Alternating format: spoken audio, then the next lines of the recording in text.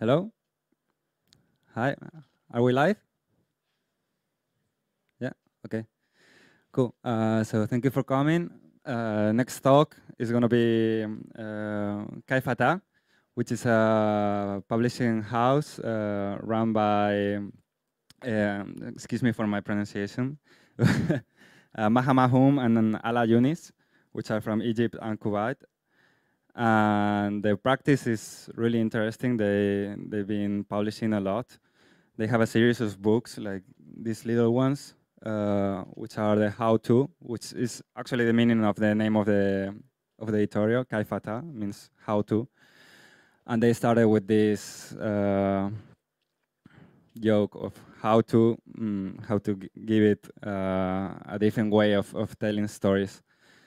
And they're also curators, apart from editors, and they've been doing exhibitions and research projects.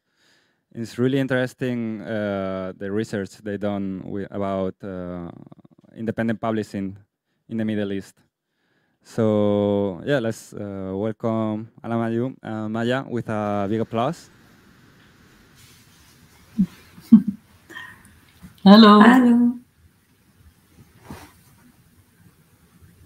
So, can you hear us well? Can you hear us? Yes. Nice to see you. Thank you for inviting us. It looks great what you're doing. Wish we were there. And thank you for the introduction of Kayfa Ta. That was very nice. And yeah, so my name is Maha Maamoun. And I'm Younis. And I'm from Jordan, but I was born in Kuwait, so it's a general mistake that people think that you think I'm from Kuwait, but I am from Kuwait and Jordan. And yeah, we would like to introduce Kayfa Ta to you both as it started. It started like the idea started in 2012, but our first book came out in 2013. Like you said, Kayfa Ta means how to, and all our books begin with the title how to. We are originally artists and curators and involved in cultural institutions in both our cities, in Cairo and in Amman, Jordan. Kayfa Ta started as an idea in 2012. We were always interested in creating or in participating in platforms that share more about artistic work with a broader public. So this idea of art being kind of enclosed in niche spaces or niche languages and all of this, we always wanted to broaden the platform more. And Kayfa Ta started like in this time that was very there was a lot of change in the region in our different countries in 2012, 2011, 2012, 2013 onwards, and we felt that it was a very generative time of for different ideas. People were coming up with different questions of how to deal with our current situation. How do we rethink our past, and how do we rethink our future, and what kind of language do we want to create, and things like this. And we were also interested, again, it was a moment of expansion, right? So again, this idea of exiting these niche spaces of art spaces or like niche languages, we wanted to exit that. So we thought that Kayfa Ta as a publishing project can be a project that bridges or that fills the space in the middle between writers who are more, or artists who write who are more known in art circles. However, their perspective can be very relevant and accessible to other audiences. So to invite these authors and writers also in a series that also has writers that are normally associated with a kind of broader public, more maybe accessible to a mainstream readership, but who have a very also special language. So we wanted to bring these different kinds of authors into one series, and that the series would be pocket size, cheap, sold in general bookstores. The idea was to publish in Arabic, but then we very fast realized that there was an interest in it beyond the Arab-speaking world. So we also started translating and publishing in every book in 2 editions, like in Arabic and in English. You want to take? Can you see our screen? Because we have prepared some visuals or some images to show you. Yes. Maybe we talk about العلامة بتاعتنا. Yes, so we have thought. One moment, let me just full screen.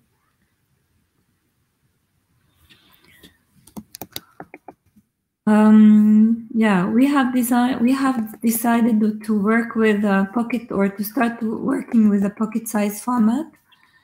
Basically, books that are very small and can be like can be as long as one article, like 6,000 words, or can also be 20,000 words. We don't limit the size of the. Are you sharing the screen, something in the screen right now, or is it all? We see a black screen.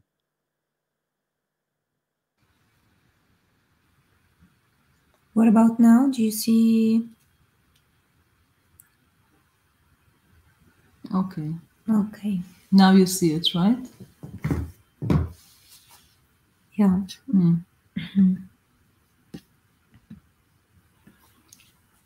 All right. So anyways, we thought that one way to go about the series is basically to create, to put it or position it between several worlds, you know, the art world and the non-art world, or the specialized world, non-specialized world. We thought that we can commission texts that would be somehow smuggled into the minds of the readers. So, for instance, the very first book, or the very first edition of our books, did not have the title or the name of the author on it, and it was about it was called How to Disappear, and so we imagined or wanted people to pick it up just because of the title. And for that, we have thought of this logo, basically the Trojan horse with 2 people pulling it. Maybe this also kind of self-explain, you know, what we're trying to do with types of content or types of formats and expressions that we have. Yeah, we are interested in bringing or making them available or further available within to the readers. So I can show you here the covers, close-ups on the covers of the first books. So basically, that's the second edition of the first book, How to Disappear, and it's by Haytham al-Wardani. And this is yeah. So sometimes our writers are writers or authors of books, and sometimes they're artists. And some of these projects are, you know, art projects that have been, you know, that intrigue the use of hands, or to think about bullet points as a way of presenting. Maybe you take over and get some. Yeah. Yeah. So yeah, what you're saying, yeah, is like the first on the left is the first book, How to Disappear, and the other is the first one is by Haytham al-Wardani, an Egyptian writer. The one on the right, How to Imitate the Sound of the Shore Using 2 Hands on a Carpet, by the Turkish artist Cevdet Erik. So yeah, like we said, like the idea of the Trojan horse kind of encapsulates a little bit what we're doing, in the sense that it is a form through which we can pass other forms through it. So the choice of the how-to manuals was for us a choice that, okay, it's a popular format that is recognizable by across the board. However, we use it in a way that is not prescriptive. So whereas people would expect from a how-to book that it would tell you how to do this or that, These texts are more reflective. They are pose questions and reflect on them rather than giving you like the how-to, way of doing things. And it was kind of like our experience has been quite interesting in how authors respond. So what we do is we invite authors from across the board in whose work we are interested in, or whose sensibility we feel a connection to and that it is pertinent to the time. And we ask them to propose a question. So the questions always come from the authors. And they propose a question, and then we go through this process together of discussing and like seeing like the text in different stages of development. Yeah, like Alette was saying, sometimes it's based on an artistic practice, the text. So with Javdat Eric, he's also a musician. He presents this project, How to Imitate the Sound of the Shore Using Two Hands on the Carpet. Sometimes he presents it as a performance, right, in physical space. And in this book, he kind of combines both a written part, but also a manual of how to produce this exercise in real life.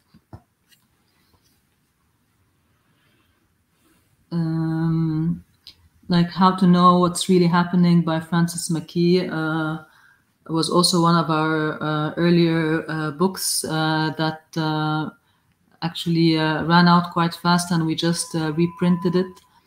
And it's interesting, like how we do. Like I was also we were listening to the previous presentation. We also have this thing where we try to sell as cheaply as possible in the Arab world and outside. So in every city, we kind of gauge what could be the kind of affordable lowest price that we can place things at, like as far as we know, and the returns from the sales go into the production of next books. So it's a non-profit project.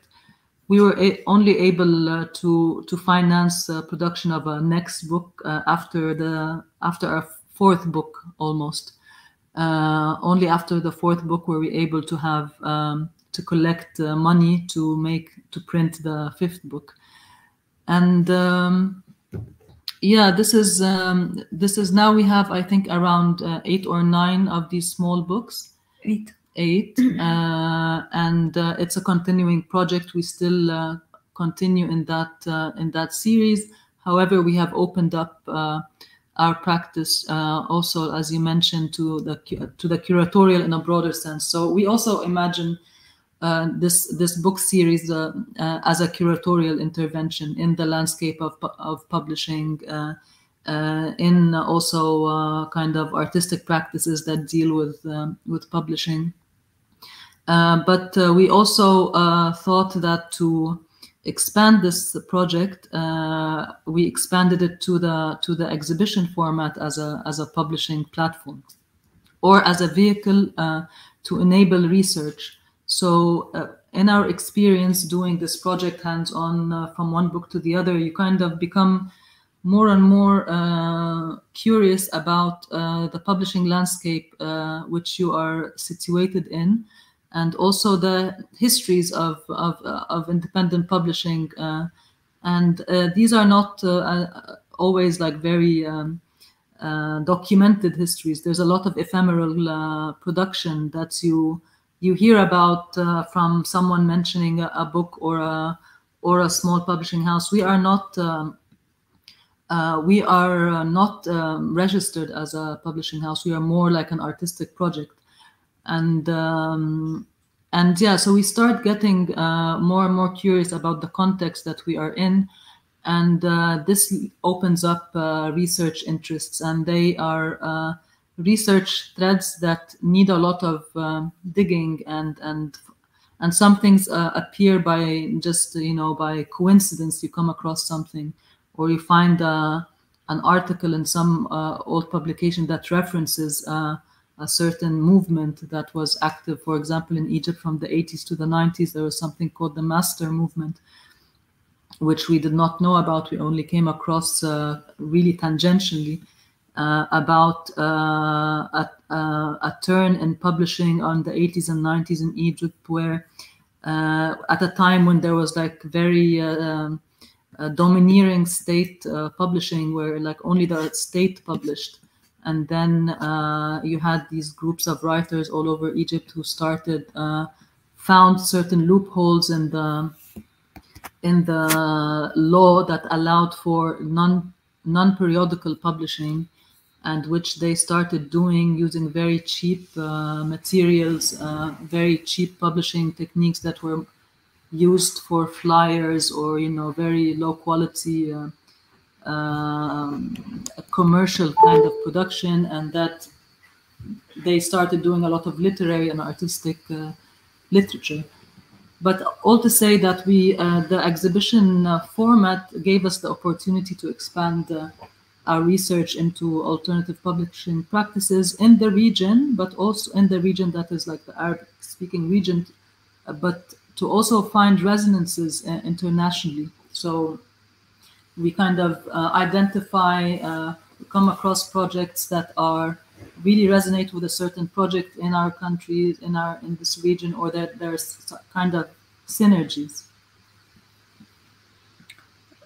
So this led to Kayfa Ta organizing 3 exhibitions on the histories of, or on independent publishing practices and publishing as artistic practice. The first was in Beirut. It was titled How to Reappear Through the Quivering Leaves of Independent Publishing. And we had 1,000 square meters, the area of the space, to show, you know, projects that involve books. So the size of, you know, whatever size of the book publication, how big it can be, could not necessarily fill or create some sort of a display that is experiential as well, you know, in an exhibition space. So we were interested in projects that could, first of all, in the histories and what the projects and practices are doing, but also on how some projects could also think of the format of the presentation in the exhibition, and also how we can also help the publishers to present their work within the exhibition. So, for instance, this is the work of Bernard Cella, who is an artist from Austria. He presented several works, but the major work was this, which is basically an installation of books that we have launched an open call to collect books without ISBN numbers. Yeah, we can also type a bit about this. Yeah. So Bernard Cella had this project called No ISBN, which I think it was already 10 years ago that he did the first edition of it in PS1 New York. Mm. And it was an open call. He was posting posters everywhere asking people to donate, to send him books that have no ISBN.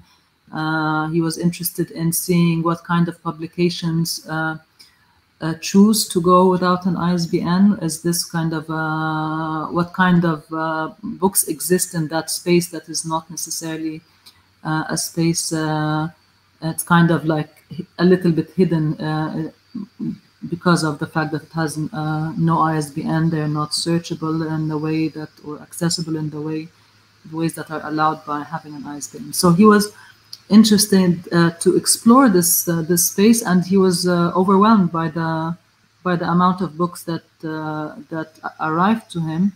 And based on this collection, he started researching, making different kinds of presentations, research into the kinds of books, and he comes up with exhibition, like how to present them also in an exhibition.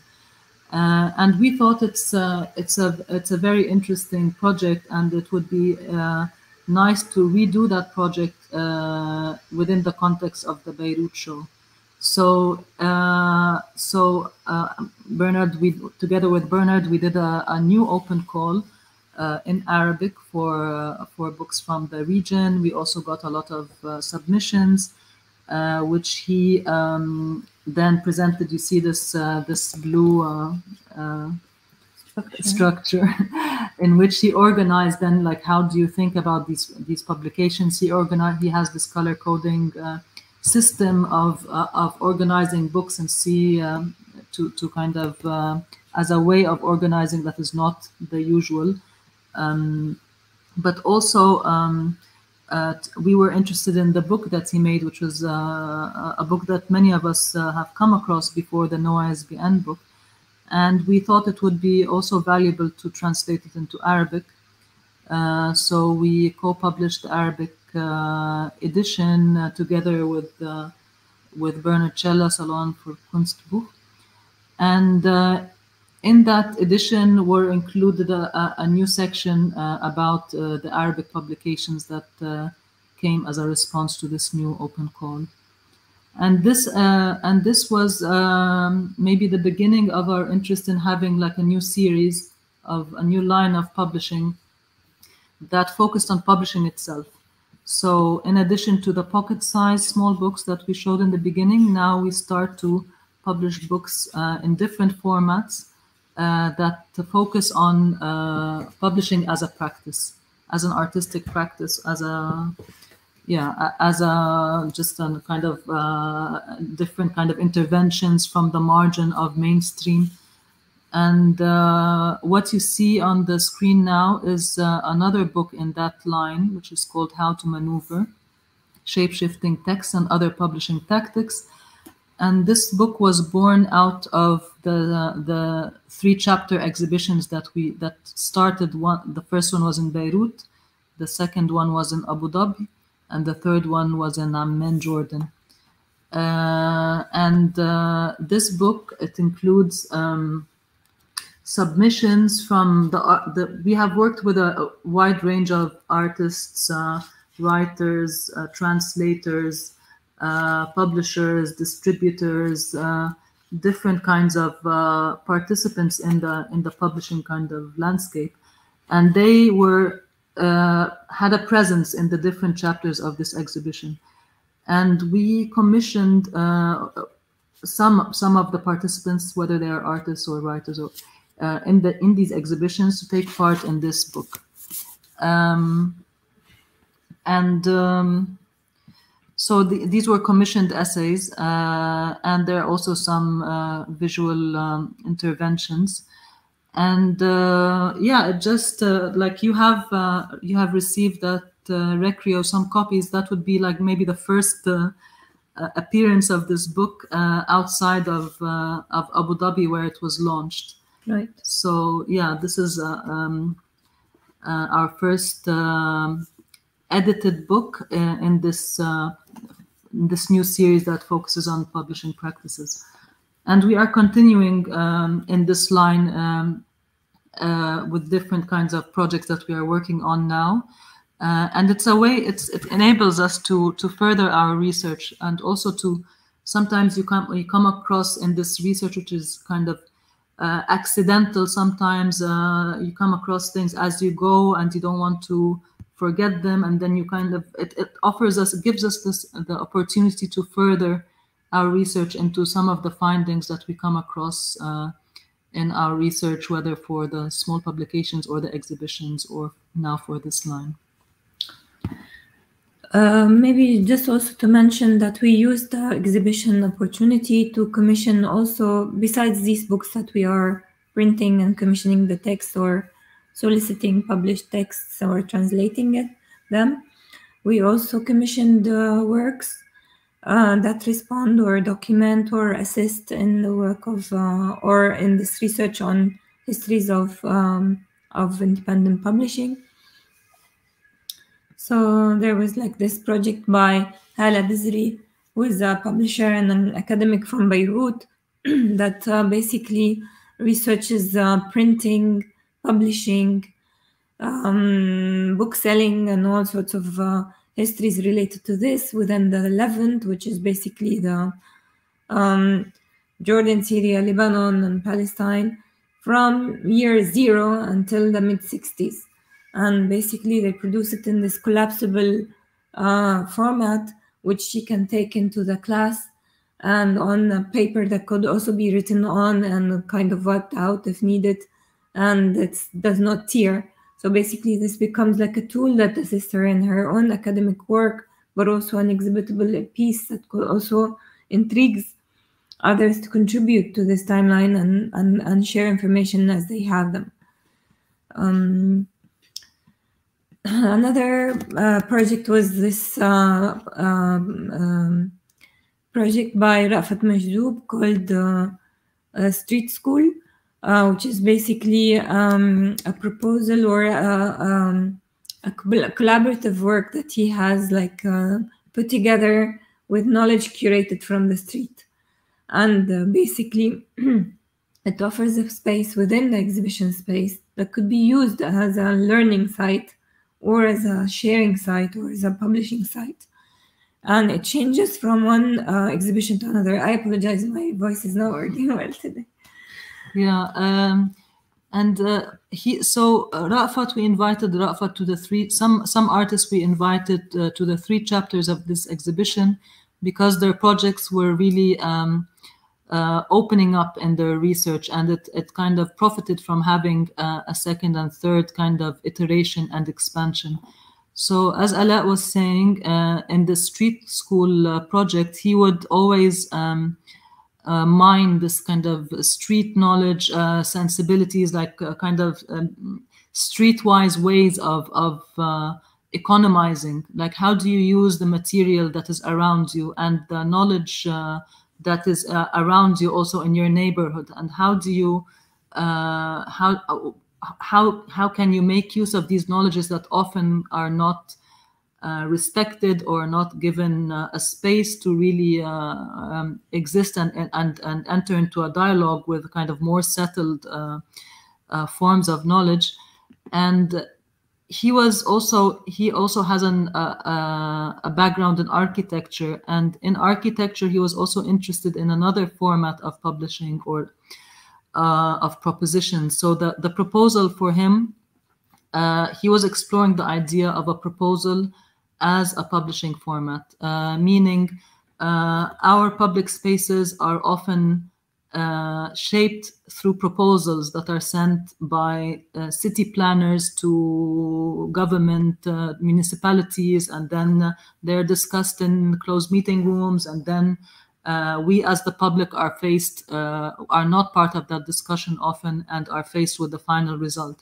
So he was interested in how can the proposal become part of a discussion from before its ratification in these kinds of circles. So to consider the proposal as a publishable format, and who can take part in it, and how can it shape policy and shape kind of decisions that before, that in a way that is more communal, right? Before it becomes like ratified. So taking that format outside of the kind of professional, secretive somehow channels, bringing it out to the open from early on. And yeah, like you see also different, like these letterboxes were also had different kinds of propositions that were sent to different kind of actors in the city of Beirut. And yeah, it's a kind of was a very interesting project. It was all built from scrap material that was gathered in Beirut, and was also designed and constructed collaboratively with constructors that Rafat knew from the neighborhood, but also the kind of production costs that he got as an artist was shared, like the whole like budget he got was shared with this group, and together they decided how they want to divide this money, and how much they want to spend on actualizing the thing, and how much they want to take as fees, and like this whole. So it's all about opening up the conversation of production. And the smaller pictures, like what he did in Amman, which was something different, but maybe it's better to also talk about other projects that we had. Maybe you speak about the symposium and the meeting that you've organized with other publishers. Mm-hmm. So here, moving. So in the second chapter of of this exhibition series, this chapter was the chapter called "How to Maneuver Shape-Shifting Texts and Other Publishing Tactics." From our experience in the first exhibition, we kind of we have conversations, of course, with the artists who were invited, with other artists who come to the space, with publishers we had connections with, but with others also. And then you start kind of having this overview or more intimate, maybe, understanding of the problems. Many of them are shared amongst us all. And but also of different solutions that people found in different contexts. So we thought we should really try to further that discussion, and maybe we need to create a setup whereby we can again bring together these different artists, publishers, etc., in a more focused way, so that we can have more time together to discuss, but also we can take the opportunity of this kind of concentrated moment, but also the funding that was provided by the host institution, to invite people whom we think may have answers that are useful to us. So we created this symposium that was a 2-day symposium, a 3-day symposium. It was a 2-day. First day was closed meetings, as you can see here, with people from different levels of like involvement with publishing projects or sizes of their institutions, whether on national, personal, or regional levels. And there were also these open, there was like a full day, open day. Both days were full days anyways. And where, we started presenting in different constellations, like from publishing for the nation, down to like people who publish their like only for their like very intimate networks, and it was interesting because it's just exchange. There was a lot of exchange on the problems that we face, obstacles of moving projects, books. Each spoke about the places they came from, where they worked, how they moved across their like the geographies or the regional like markets they could serve. And friendships were also born from this meeting, where other collaborations emerged later, separate from the networks of what Kayfa Ta is doing. But among the things that were born as well, I mean, from all these events, was also a publishing network that we're trying to build through the circulation of a newsletter that we have already just issued one issue of it, in collaboration with Barakunan, who is also like an independent collective publisher, who has taken part in the 3 exhibitions. So Shilputo is. So we had in the context of these exhibitions got to know more and more Barakunan, and we have a lot of shared interests. And like Ala said, they are a collective of artists, writers, editors, and they self-publish their work. And we together we also had a shared interest in distribution, and also of having kind of more how do we get more in conversation with kind of wider networks, that we are not just enclosed in our cities. We know that our publications have resonate to also readers that are from different regions, but however, we are maybe not reaching this readership.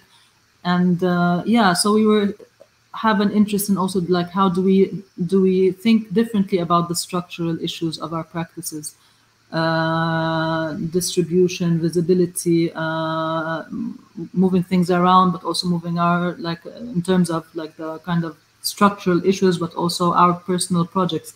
So we started this ongoing conversation, and together we thought we would make a newsletter that is open for anyone to send contributions, but it started from the networks that evolved in this symposium on this series of exhibitions.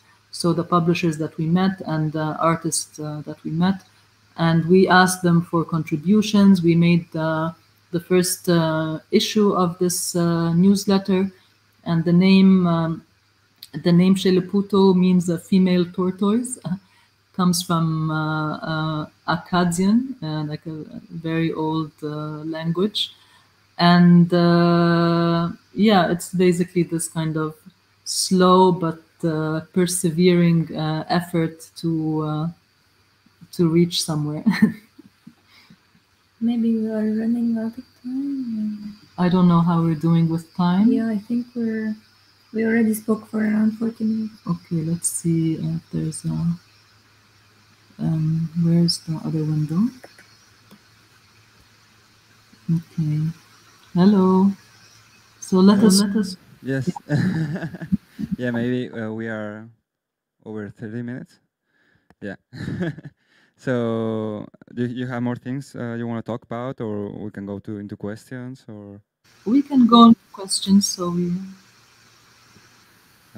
Yeah, if anybody wants to ask anything, tell us before, because we need to check the mic. No, nothing? Okay.